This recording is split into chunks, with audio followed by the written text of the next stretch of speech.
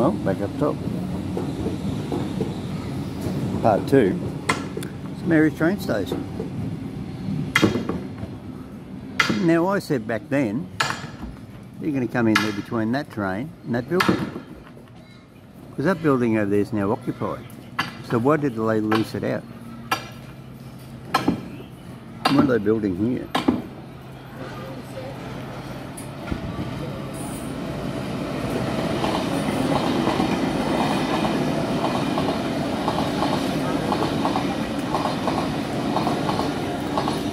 So there goes 2 trains, that's the end of this video.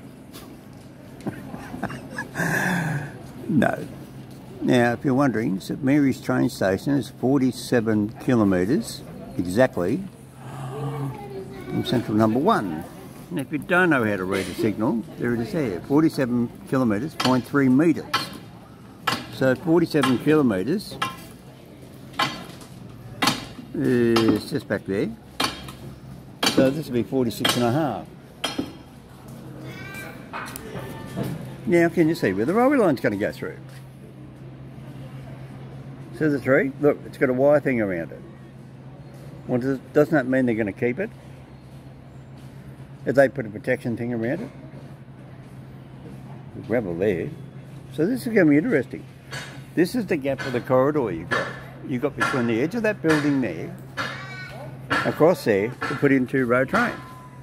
Well, I said way back in 1979 when I worked here, that was a railway line, that was a railway line, and that was a railway line. And there's the edge of the goods shed. So there's 1, 2, 3 railway lines have already been there. Now if you look way up the top,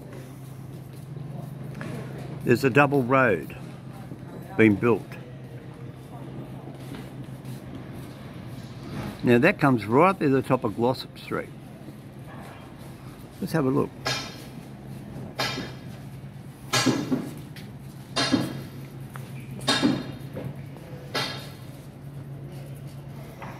Now can you see it? See, it's a road with a divider in the middle.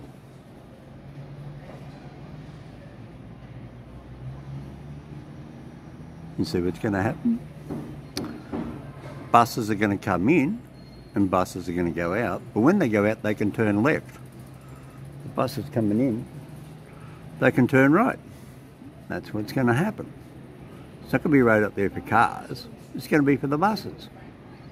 The buses will go back down here, and the light rail train, the metro line, will be underneath. That's what I'm guessing.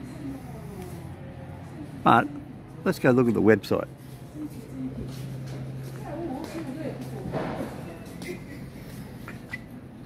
Now if we look down there, we can see the whole sets of points that used to turn right up there and used to go out to Ropes Crossing. Well, it's not going to go out there because they've already announced on the TV, and there's a video, and it says it's going to go to St Mary's, and on the diagram it shows it coming in through here, right here in the middle. That's where it's going to come in, right there. They only need 1 railway line to come in, and there's plenty of room there. Even where that signal is fine, because that's in line there with the power pole. They'll just run in there around probably move that awning, because that's on railway ground, just swing it in there like they used to do at Riverstone way back in 1976 until 1985, when they had the dock platform at the back of Riverstone. They're the same idea. Okay, so discussion point. Why don't they run the Sydney Metro back over to Schofields? Why don't they run it through there, go across over the tracks there, join on the old Ropes Creek line, and take over the old Ropes Creek line and come around the Dunevin circuit and do a U-turn around past the cemetery, the sewage works, and then continue down the side of St Mary's Road like it was supposed to back in 1886, which in Gladys Berejiklian said, oh, we planned the railway line from Glenfield to whatever, and it was, she reckons she planned it, wasn't. The diagram was drawn up in 1886. I know, I've seen it. That was my office. That's what I used to do. Issues railway lines and undeveloped railway lines.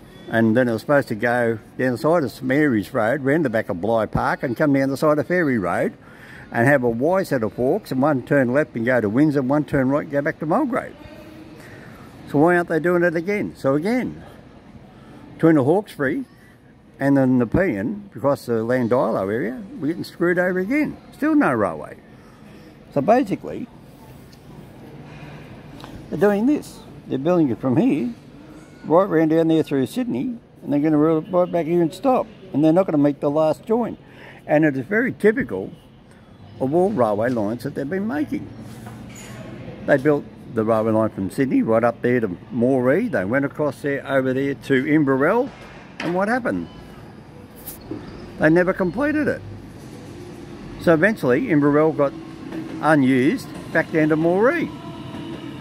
And it was supposed to go back over to Guyra. So what's happened to Guyra? It's now died. It's been closed down from Armidale. What's another one? It was supposed to go from Cootamundra down to Batlow. Then Batlow was supposed to join up there with Tumbarumba, and then Tumbarumba come back around there to Wagga. Now what's happened? The whole lot's closed down.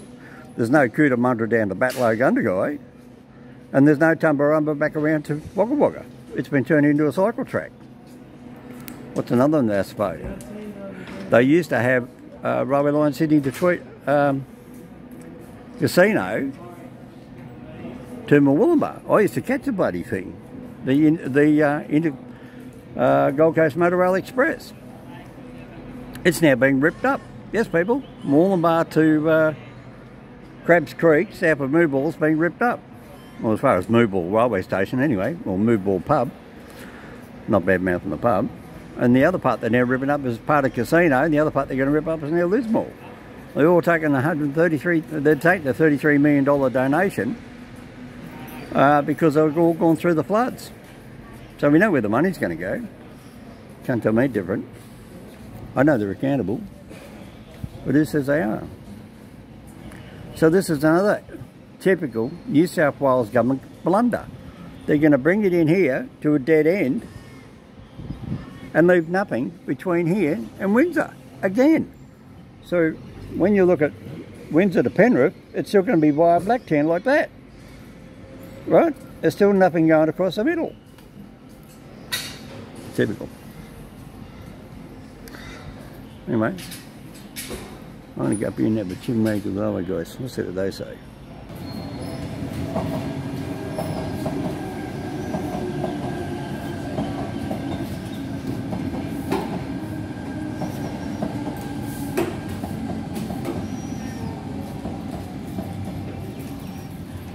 Doesn't that look good with the shiny rails? Well, that's about it. That's where your metro train there is going to come in, and good luck to us all. So look, you can see the big green grass corridor up there. See you later, Mr. Ominoid. Bye.